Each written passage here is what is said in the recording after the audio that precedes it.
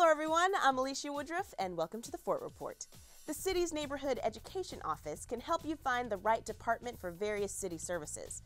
Twice a year they have a Neighborhood University which offers mini classes on a variety of topics.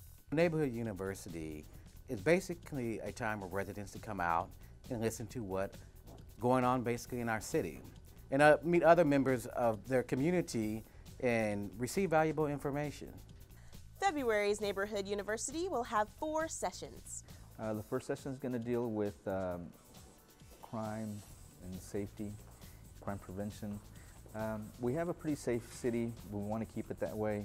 And so we're bringing in the Fort Worth Police Department to kind of give us some tips and some ideas of how to maintain things. Another session is going to deal with water conservation. Is going to be provided to help our residents maintain the lush, yard that they want, while at the same time maybe saving some money as well.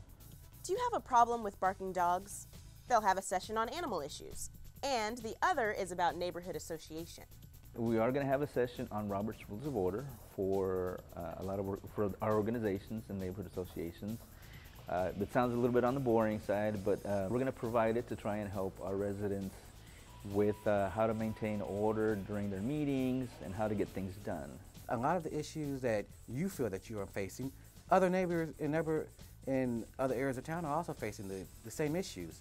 The good thing about that is they may have resolved those issues and can tell you how to resolve your issues to let you know that you're just not alone in your issue, that we're all working together to make Fort Worth a better place to live. The next Neighborhood University is on Saturday, February 22nd. Space is limited, so reserve your seat online or call 817-392-6201. Here's a look at other events happening in and around Fort Worth in the next few weeks.